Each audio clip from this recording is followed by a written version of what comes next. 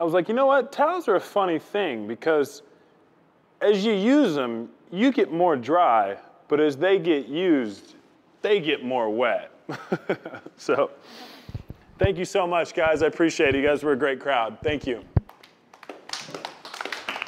You heard about this guy?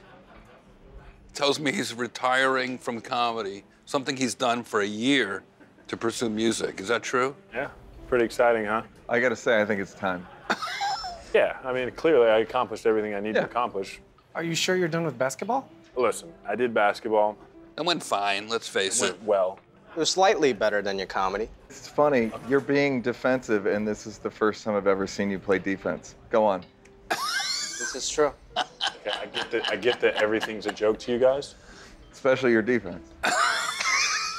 You did like 5 minutes. You can't just move on when you haven't done anything. Moving from comedy to music to help people is like moving from LA to Detroit to become better now. Like, if there's one thing I've learned, if you're really good at one thing, you just keep doing it and keep doing it and keep doing it till that phone doesn't ring anymore. Right. Like Jeff with the roasts.